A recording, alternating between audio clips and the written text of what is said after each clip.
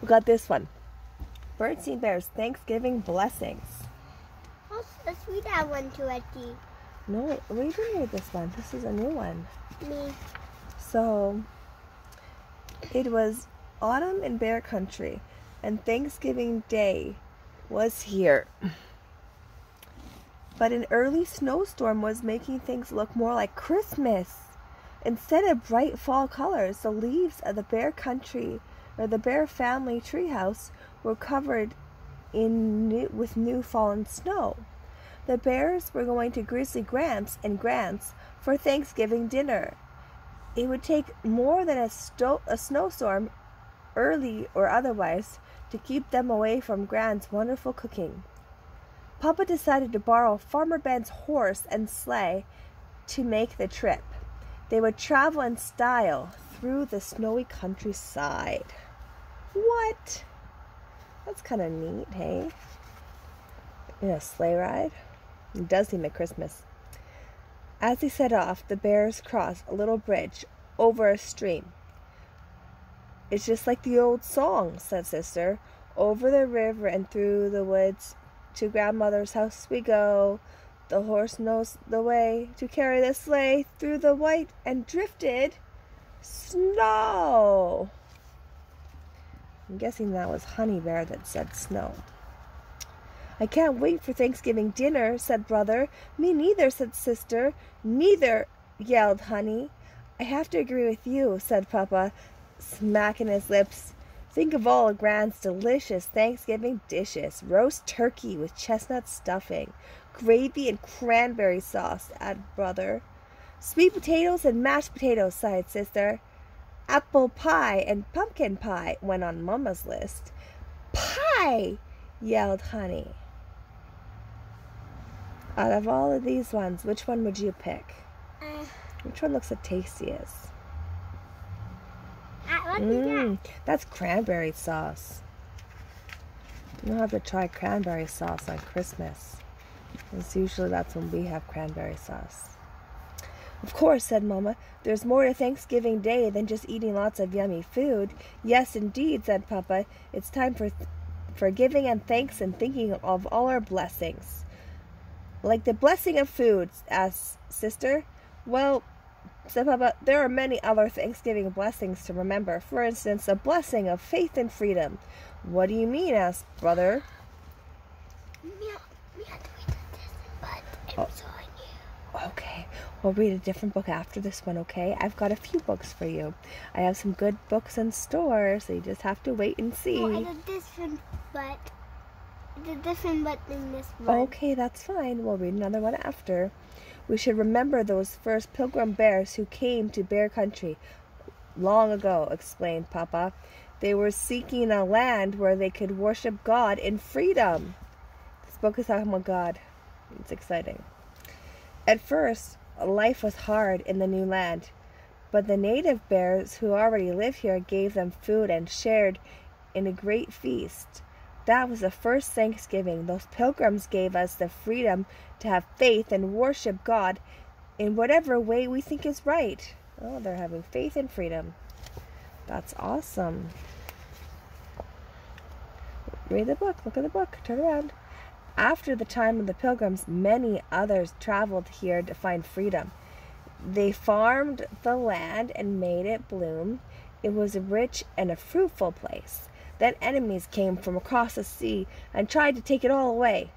Enemies such as pirates? I don't know. We'll have to keep on reading. There were war and suffering. Oh, that's horrible.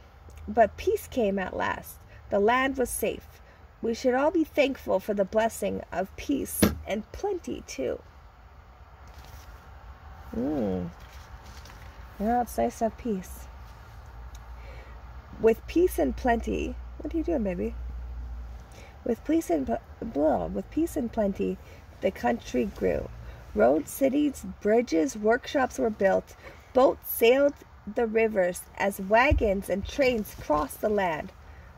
There was work to be done, and when that work was finished, there was time to play. There were fairs and shows and dances and games, singing and music.